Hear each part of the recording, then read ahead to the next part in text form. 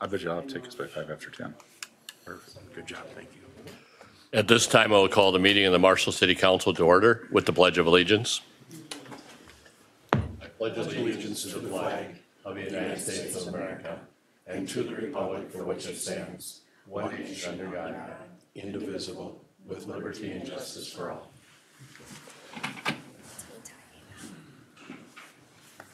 I'd like to welcome everyone here this evening. We do have an agenda before us. Are there any changes to that agenda?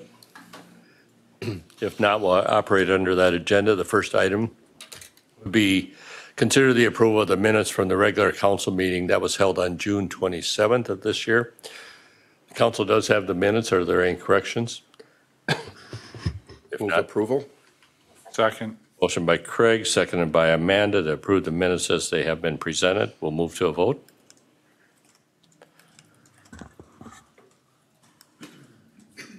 And we'll close the voting.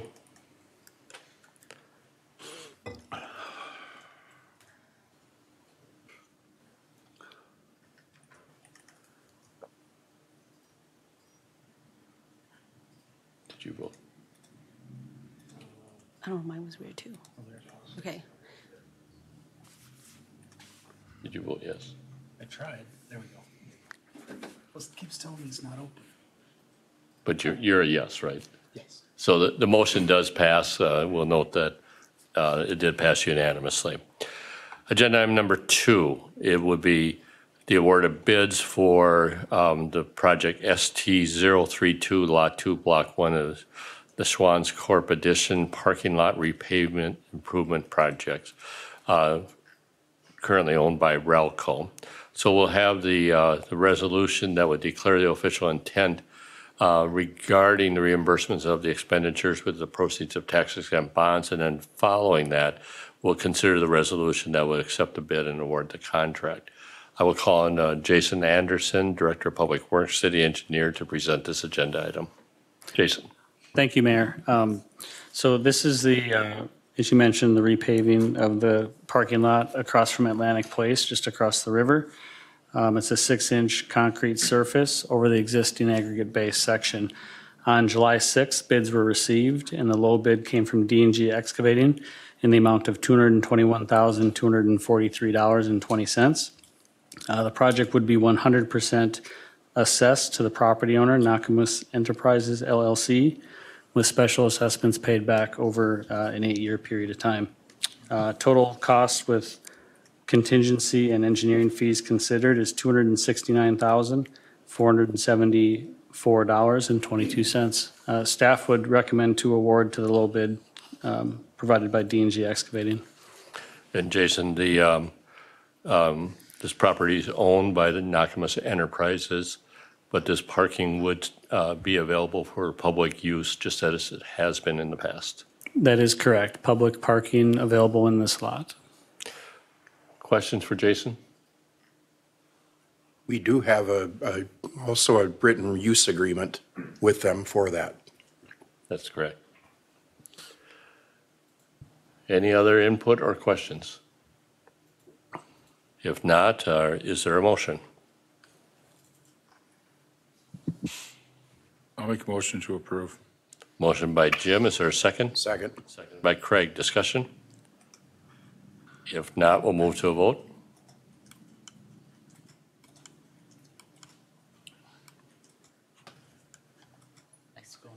I still have minutes for some reason. Don't try it. There you go. And then for some reason, I still have the minutes. I still have the minutes vote. It's showing up as approval of minutes. Oh, so you're back one. So we have some technology issues, Stephen, Because I already before voted we on this close one. the voting.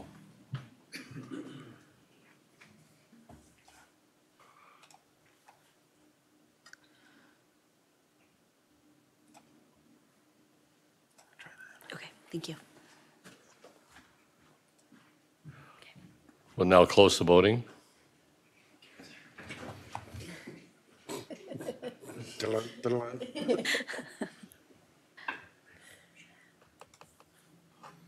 And the motion does pass. We'll move then to agenda item number 3. This agenda item is for replacement of the exterior siding of an airport hangar located at the airport, 1622 West College Drive. Once again, Jason. Thank you, Mayor. This is the replacement of all the siding or tin material on the outside of hangar 1622 at the airport. This quote is all labor, materials, and equipment required to re-tin the whole facility, including the 20 by 60 bifold door. There's also, I believe, some walk doors being replaced that were included in here as well. Total amount, low quote out of the 3 received was from E&K Construction of Redwood Falls in the amount of $68,055. We have $80,000 in our capital improvement fund levy for this project, and staff would recommend to award to the low quote. Okay. Thank you. Craig, any input from the Airport Commission? No. Questions? I have a question, and you can just tell me, no, we can't do this, but since the bids are so close between Bladholm and the gentleman out of Redwood Falls, which I think they're both good contractors, could we accept the bid of our local contractor over the bid, or is that setting a bad precedent? And I'm just asking the question. City Attorney Pam, do you want to weigh in on this too?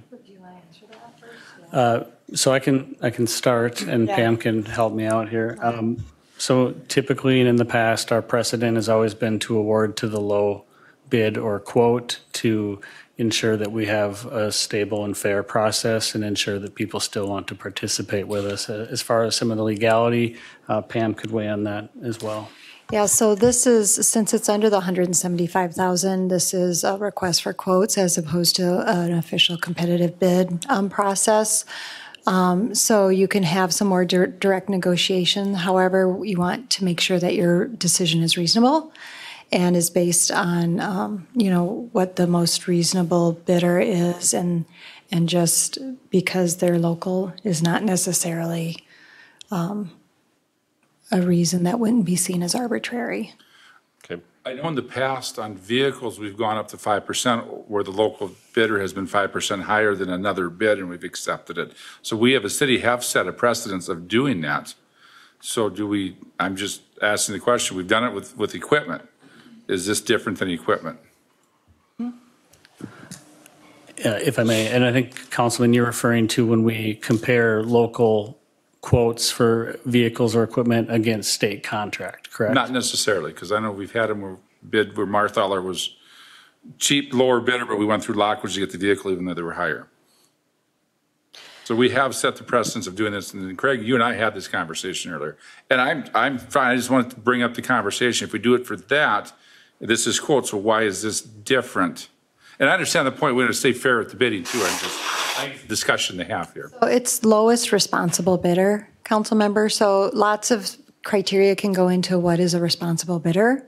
And so as long as the council's having that discussion and the record shows that there's reasons that are supportive of what the lowest responsible bidder is, and this again is not even bidding, it's more quotes and negotiation. So you have actually even more flexibility than when there's official bids.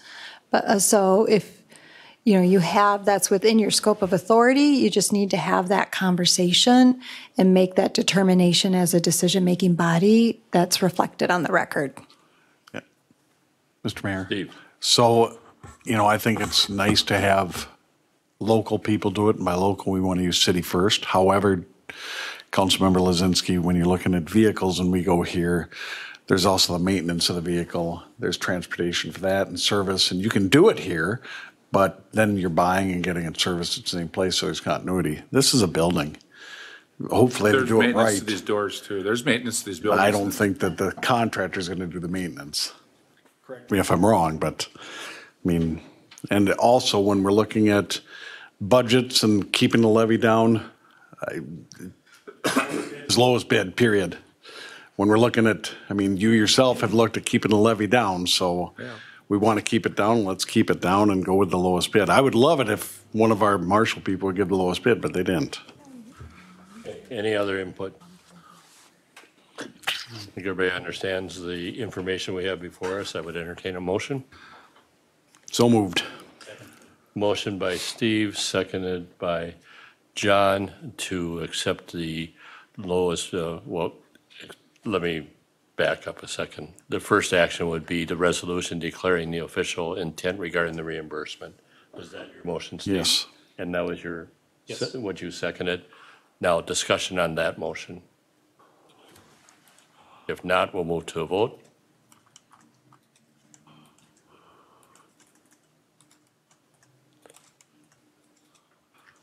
We'll close the voting.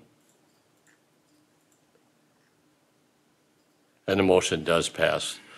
We'll now address the resolution that would accept the bid and award the contract. Is there a motion? So moved. Motion by John. Steve, did you second that? I'll second it, yeah. Second that motion to award the low responsible bid as recommended. Discussion? I have a quick question. Dean, when you have maintenance done on these doors and this stuff out at the airport, what do you call for that maintenance?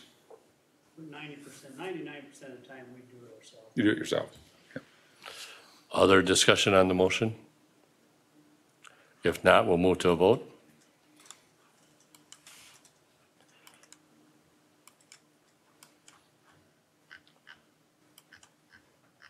We'll close the voting. And the motion passes.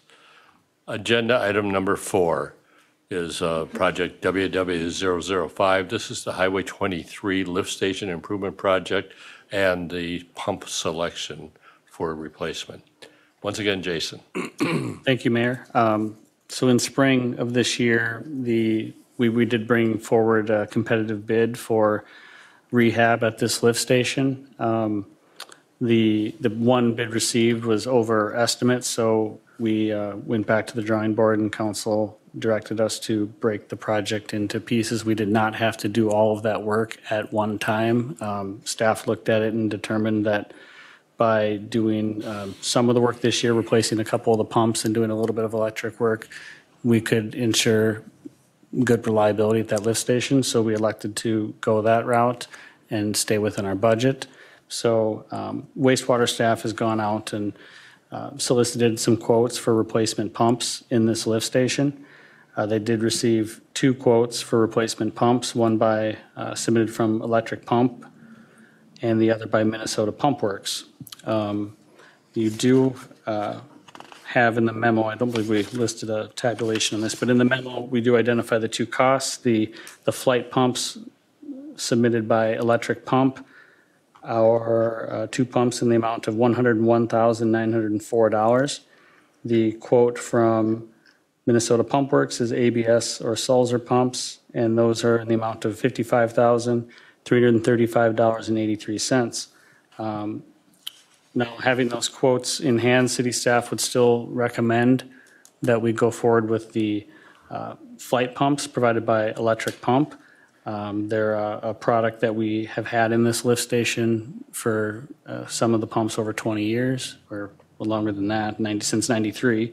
And we like the reliability provided by them. They offer different features that the other pump doesn't supply, and we've kind of outlined that in the memo. But council would recommend to go forward with the flight pump purchase. But if the council would like to have further discussion, Scott Trudson from our wastewater department is here to expand upon the difference in the pumps as well if the council has more questions. Thank you, Jason, and thank you, Scott, for providing a pretty comprehensive memo on the differences between the pumps. So thank you for your information about that and sharing your expertise on that. So questions on this? Mr. Mayor, I have just a comment on it, and Scott, I appreciate the memo also on clarifying the difference in the pumps, and I absolutely support the recommendation that our staff has made in supporting the difference in the flight pump versus the other pump, and I think the layout that they presented is absolutely reliable, and I think that I know I support to do the recommendation. Any other input?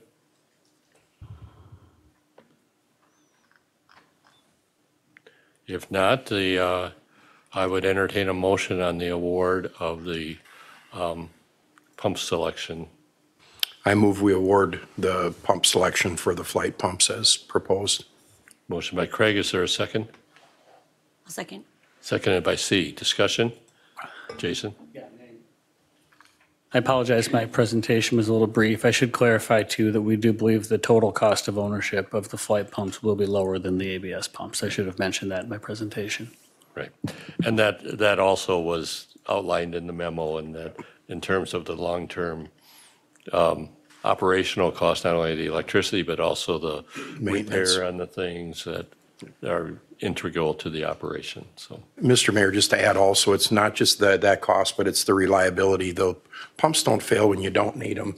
They fail when you do need them. And it's not, the city does not want to propose that we store wastewater in people's basements. And this pump station, Scott, you can help me with this. This takes care of the entire southern part of the city, correct? Correct. So about a third of the city? Yep. So. Other discussion on the motion? If not, we'll move to a vote.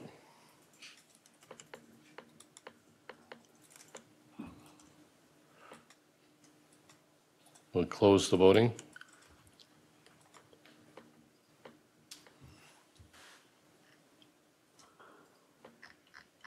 And the motion does pass. We'll move then to the consent agenda. We'll bring the items up on the screen on the consent agenda, and they include consider the liability coverage waiver for 2023-2024 League of Minnesota Cities Insurance Trust, property and casualty and liability insurance. Consider the approval for a raffle permit for Tracy Animal Rescue for an event on September 9th, 2023. Consider the resolution for signage for ADA parking stalls at 100 West College Drive, and consider the approval of the bills and the project payments. Is there any item on the consent agenda any member of the council wants removed for purposes of separate discussion? If not, is there a motion for the items on the consent agenda? Move to approve. Second. By Steve, seconded by Amanda. Discussion? If not, we'll move to a vote.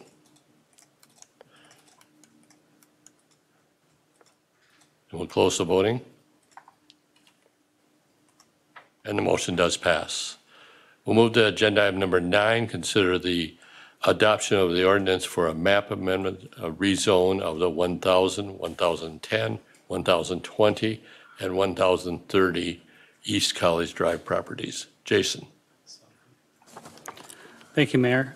This is a request by Vesta LLC of Marshall to rezone the property at 1030 East Southview Drive. Once that request came in, city staff expanded the rezone boundary to cover those other addresses listed. This is the area identified in the map that you can see there. It's at the corner of Minnesota 23 and US 59 Main Street by the Perkins property there. The existing zoning is B4 Shopping Center District, and the proposal is to rezone to a B3 General Business District. The purpose of the rezone is the B3 district allows more uses. The area all around is B3, and the city marshal, through the latest comp plan process, is moving away from the B4 zoning district in general. So staff sees no problem with this request. So staff is recommending to go forward with that rezone in that area to B3.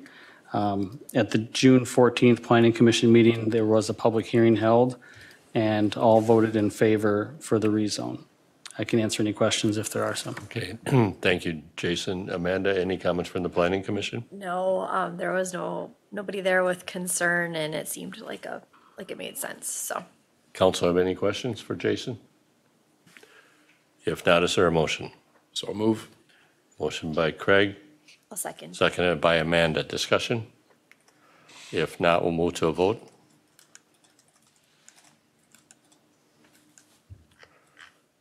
Close the voting. And the motion passes. Agenda item number 10, consider the adoption of the ordinance for a map amendment, also a rezone at various London Road properties. Jason? Thank you. This is a request from the city of Marshall, it's city Marshall and property, to rezone the area shown on the map that'll be pulled up in a moment, just west of London Road. There's potential for future development of a multi-unit residential building, possibly 2 of them, aimed at affordable housing. At the June 14th meeting, we did hold a public hearing. There was good input from the neighborhood present at the meeting.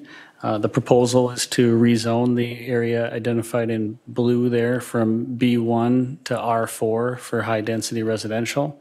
There's also a request from the neighborhood during the public hearing to leave a strip of R1 for single-family right along London Road as a buffer to the development. The original request brought forward was to rezone all the way to London Road, but that was a change that came from the public hearing. So that's the request. And if there's any questions about the development opportunity, Lauren Deitz, our EDA director, is here to help answer those. But for the zoning request, city staff sees no issue with it. It is in general conformance with our new comp plan, which shows this area as mixed use for commercial and residential with the intent that there can be some blending of those uses here. So we think this fits well with the comp plan. Okay. Thank you, Jason. Once again, Amanda, any comments from the Planning Commission? I think Jason covered it pretty well. Leaving that strip of R1 was kind of their number one request, and we're doing so. I remember Jim brought up, as long as that's still big enough lots to put houses on, would be good, of course, important. But I think that was it. And the other thing that was discussed is Paris Road. Well, yes, the traffic. There was concerns about the traffic, but now with the new plan and what is it at the north? Which road? My map. Paris Road. Paris Road, yeah. Being connected to Channel Parkway, I think that alleviates a lot of that.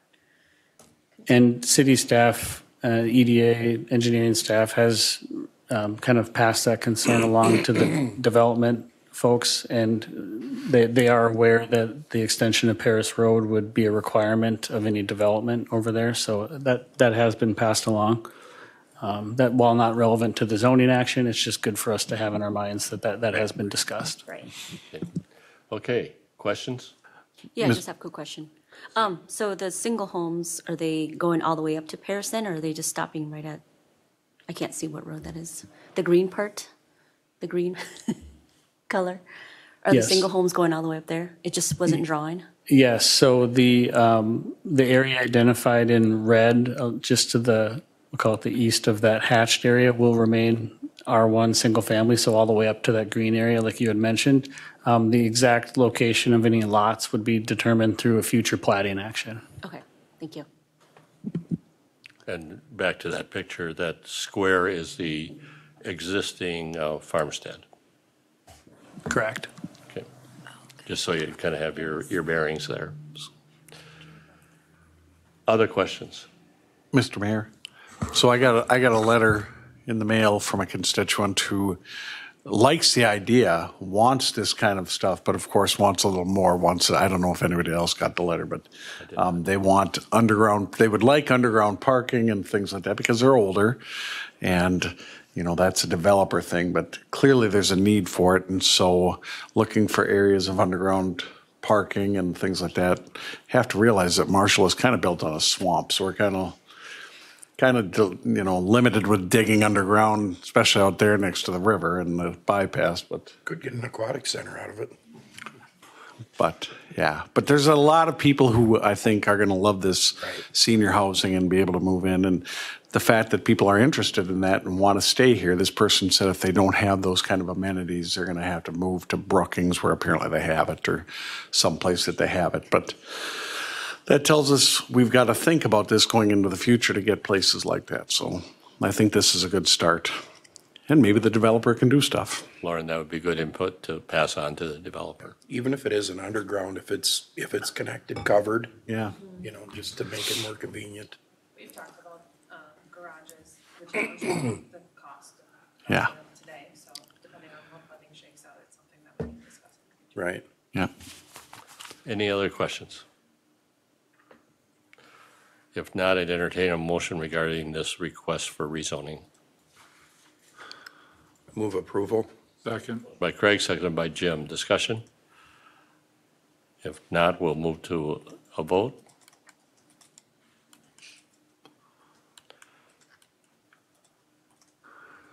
We'll close the voting. And the motion does pass. Number 11, the Broadmoor Valley paving project. Consider the city cost participation for the storm sewer. Jason? Thank you, Mayor. So the owner of Broadmoor Valley Mobile Home Community, Shearholes and Associates, has been awarded a $500,000 grant through a Minnesota Housing Grant Program.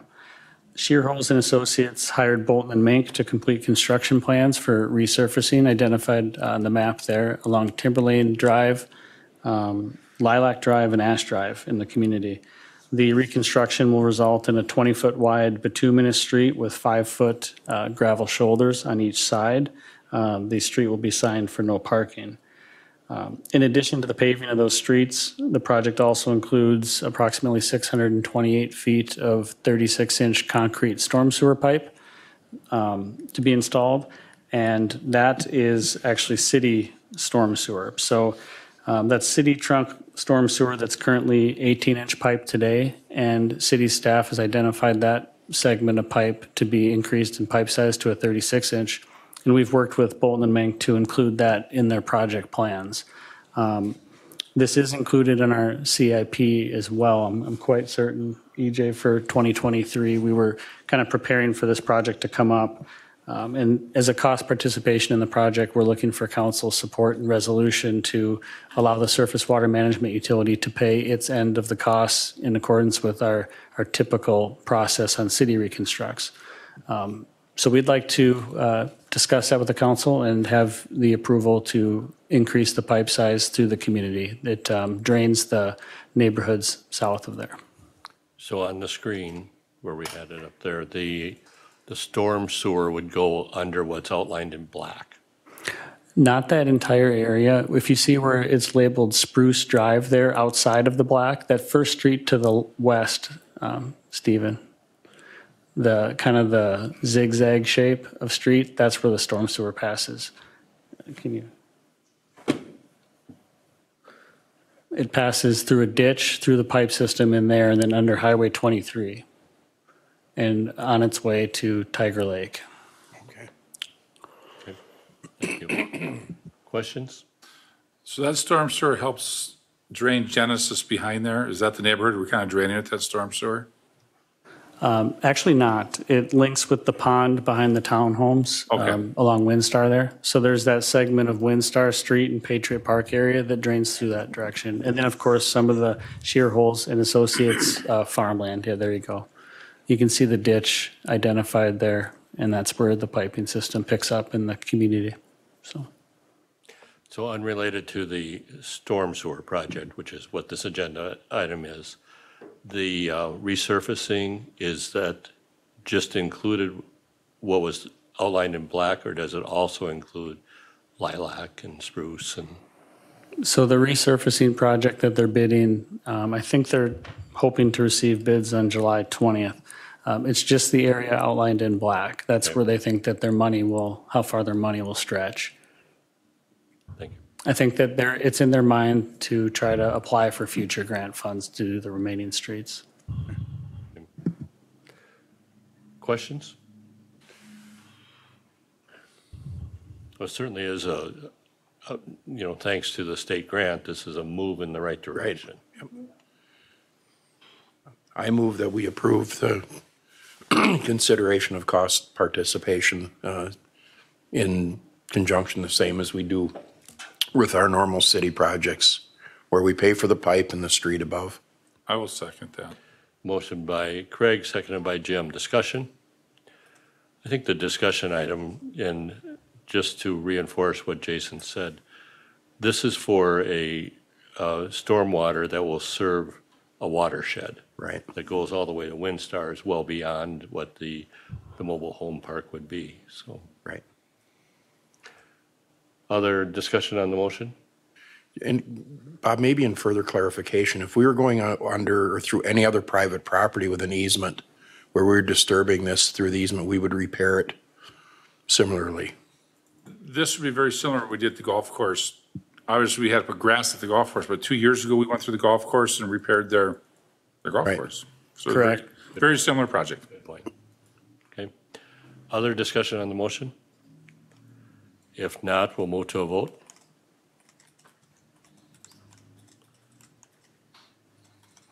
We'll close the voting. And the motion does pass.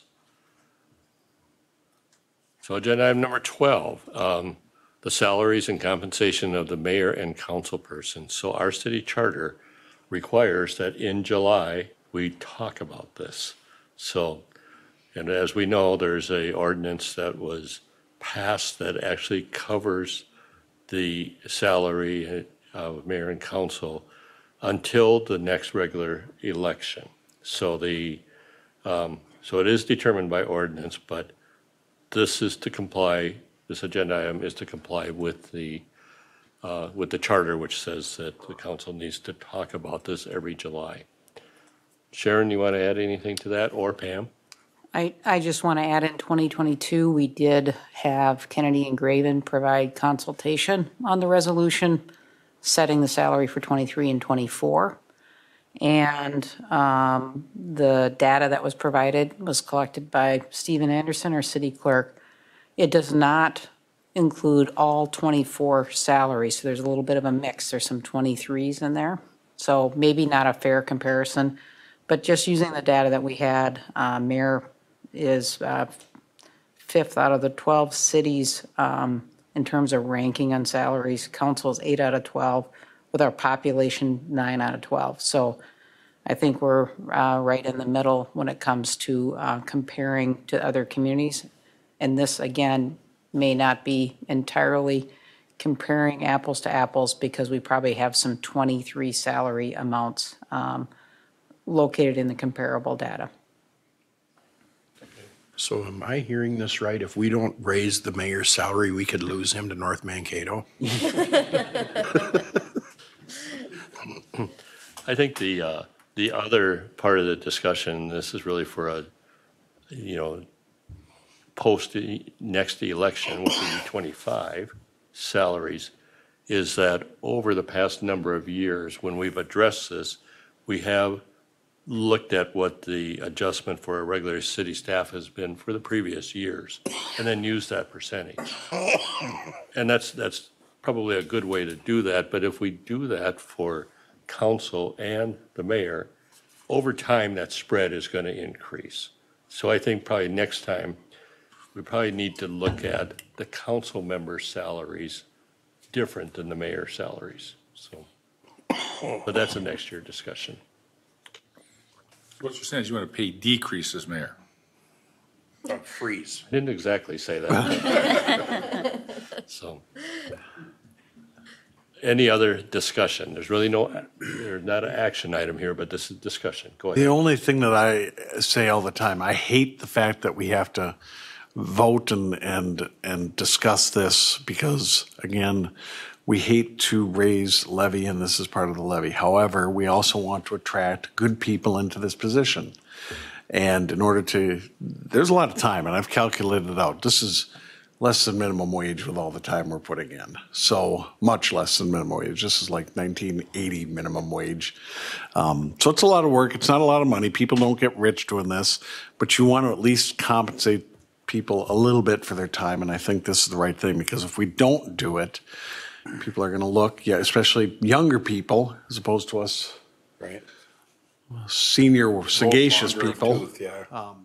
We'd like more people like Amanda and C to come in, and that's where we need more diversity, and we need to attract people. And let's face it, pay makes a little difference. And John. But John's not as, you're not quite as young as they are. So what are you saying about John here, Steve? Let's I put this in my hair. You put that in your hair? I think I'm probably close to the youngest one here. I don't know. Jim is younger than me a little bit. Any other discussion on this item? Do we have to announce our age now, or? I'm going to lay the shovel down. Put the shovel in a chair, go ahead, yeah. feel like I'm 19. Let's go with that. It's good that you feel that way. So if there's no other discussion, we'll move along then to agenda item number 13, which is Commission Board Liaison Reports. Craig? Nothing, sir. Nada. I think it's a weird time of the month, but no meetings for me either. The Next week, the Fire Relief Association Board of Trustees will have their quarterly meeting, so that's an upcoming meeting. And also Thursday of this week, the Southwest Regional Development Commission has their annual meeting that will be held at the Lower Sioux Agency. I am going to be unable to attend that. See, I don't know if you're Yes, I planning will to be there. attend. Yes. So, and everyone else is welcome. I look at C because she's also a member of the full commission, so. John? Nothing. C? The DEI Commission met last week, and we spent most of the majority of our meeting talking about how to increase engagement in our commission and what the purpose of the commission is. So we have some ideas, and we're gonna kind of run with that. So, and then the library, most of it was kind of approving the 2023-24 budget. And C, we did have the, Yes, and the city and the county met earlier that morning, a very early morning, might I add, to talk about the budget, so. and that budget discussion, as we know, the city and the county need to have that discussion prior to each of us, our entities, starting to work on our budget. So the proposed budget, which really doesn't address anything that would be increased other than the salary and benefits that they anticipate that are already determined. So it's, I believe it's a 4.5 or 4.3. 4.3% suggested increase. So that's what we'll have, and that's what the county will have for our early consideration. So, and I believe when Michelle then comes at the next meeting for the agency, that's what she'll be presenting. Okay. Anything else, Steve? That's it, thank you. Jim? The Joint Law Enforcement Center had their annual meeting, but we had nothing on the agenda. It was running smooth. It was a very short meeting. Other than that, my other committees have not met. Very good. We'll move then to council member individual items. Jim? I have nothing. C? I just wanted to address the vandalism on the bridge. So we were up there 4th of July and there was nothing, and then next day woke up and we saw that. So very unfortunate that our beautiful bridge was vandalized. So please consider not doing that because it's a beautiful bridge and a lot of people use it, and so we don't want to see writing all over it. John? Craig? Thank you, Mr. Mayor. Just a couple things. One, I really want to commend city staff and all the other folks involved in the 4th of July celebration. It was awesome. It was really well done. I think very well attended. I think it's something in the community that we can really be proud of. And then the other thing is my wife and I went last Thursday night to the terrace for music on the terrace. And people need to pay attention to when that's scheduled and try to go to it. It's actually really, it's a nice gathering, and I think it shows a lot of promise for activity on the terrace. So good, positive things in the community. Very good. Steve? I have nothing. Amanda? I don't have anything either. So I have two things. As I think everybody knows, there was a positive detection of emerald ash borer that occurred in late June. So Minnesota Department of Agriculture did the confirmation. So that is serious for the tree canopy in the city of Marshall, because roughly over half of the tree population, more in some areas, are emerald ash borer, and they're all susceptible, are ash, and they're all susceptible to emerald ash borer. So on July 19th, Minnesota Department of Agriculture will be doing an online seminar to help homeowners in particular with decision-making about what to do with their ash trees. And the choices would be removal and replacement with a species of tree that, number one, will grow here, and number two, is not an ash tree, and so it's not susceptible to the emerald ash borer, or to treat that. And then they'll be talking about treatment options and who can do that, how it would be done, and the commitment that treatment would you be making if you're going to commit to treating your tree, because you'd need to do that maybe annually, maybe as every 2 to 3 years, but continue to do that for as long as you're going to have that tree. So anyway, July 19th, they are requesting pre-registration. It's an online, so they will do it in person, either late this fall or early winter. They'll do also an in-person session that will be more focused on how do you identify if your tree has it or not. So Preston and I did a video the day after it was announced, or the day it was announced. So I think the public is fairly aware that this is out.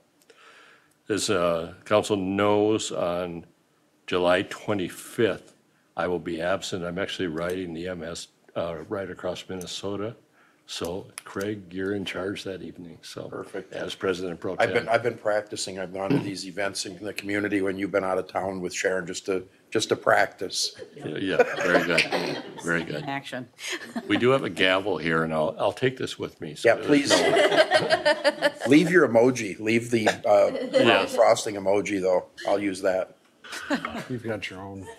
With that, we'll move then to staff reports. Sharon? Just to reiterate, 4th of July, I think, was very successful, and will likely be coming back to council to contract with the fireworks provider for future years. They do a great job and really are good partners with the city. And we'll probably start planning for 4th of July in 24 soon. We've talked to some additional vendors, which I know was a comment, and some additional performers. Tunes on the Terrace was awesome, and I think it will grow. We're still under construction, and that's because we're using staff to complete the project, so we are saving money by having staff do it. Our goal is to complete the terrace by Sounds of Summer.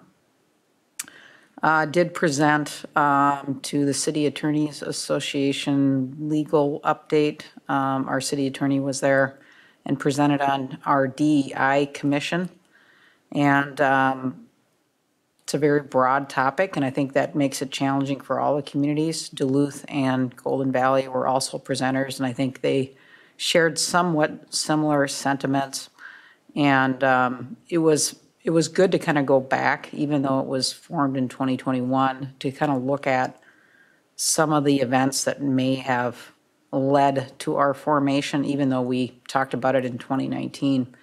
We had events that happened in 2020 that really solidified what the council did for DEI. So we're hoping to get 3 or 4 action goals for 2024 to help provide a little more focus for DEI. Part of it is really getting to know each other. It's a large group, and even getting to know about the topics takes some time. And then finally, Preston and I did present to the chamber. Recently, they gave us a unanimous letter of support for the Aquatic Center. So they'll be publicizing that a little bit. We continue to talk to small groups about the Aquatic Center, and we've gotten really good feedback on that. I think some good support, but we'll keep providing information. And I'm not as well versed as the mayor on ash borer, but I did want to share today. I was talking to some long-term residents of Marshall who remember Dutch elm disease, and you may kind of, from some people maybe here, this isn't a big deal, but they remember Dutch elm and how it really changed the look of Main Street, how it had so much shade, and then it was really gone in a very short period of time. So they see the importance and how devastating tree disease could be. So appreciate the mayor bringing up that topic as well. And that's all I had, Mr. Mayor. Okay. Any questions for Sharon? Jason? Thank you. We'll have a discussion come the end of July with TKDA regarding the airport SRE building. We'll start to have discussions about what we can look to alter and what that might look like to come back to the council with another plan to move forward to get that done. So just letting you know about that. Last night, the Joint Airport Zoning Board met. They did call for a public hearing to be held in these chambers on September 5th. to take input on the new airport zoning ordinance that we'll be looking to pass. As a reminder to the council, that's something that MnDOT has been pushing us to do for quite some time. We're replacing an ordinance from 1978. It has some land use restrictions within certain zones along the runways. Planning Commission meets tomorrow night for a variance request to review. Our mill and overlay project on our local streets will likely start on Monday now. It sounds like the mill will be coming in and do a week of milling, and the following Monday after that, they'll start paving. Outside of that, just 3rd Street going on. I think our stormwater project by Legion Field, or by the concrete plant over there under the railroad, will likely start in a couple weeks, and the MMU water main Highway 23 crossing project will probably start in a couple weeks as well, but we'll keep you informed as those come along. That's all I've got. Okay, any questions for Jason? Pam? I'd just like to say thank you to Sharon for attending the MACA conference, which is the City Attorney Association. She did a terrific job, and this represented the city of Marshall well. And everybody present was really interested in that as a topic, and it was fascinating to have representation from different types of communities across the state. So thank you for that. The council should be proud. A few projects that we're working on. We had a rental committee ordinance meeting today that went well and was productive. You'll probably see an administrative penalties provision come in front of you in the near future, and we are starting talking about drafting, separate from the interim ordinance, some regulations on just use in public places of cannabis products. So that might be coming in front of the council as well in the early stages. I think that's all. Okay, thank you. Any question for Pam? If not, we have the remaining items on the agenda, including the administrative briefs, the building permits, the listing of upcoming meetings, the council's review. Is there any other item to come forward at this meeting this evening? If not, is there a motion to adjourn? So move. Second. Craig, seconded by Jim. To adjourn, discussion? If not, we'll move to a vote. Close the voting. And the motion passes. We are adjourned.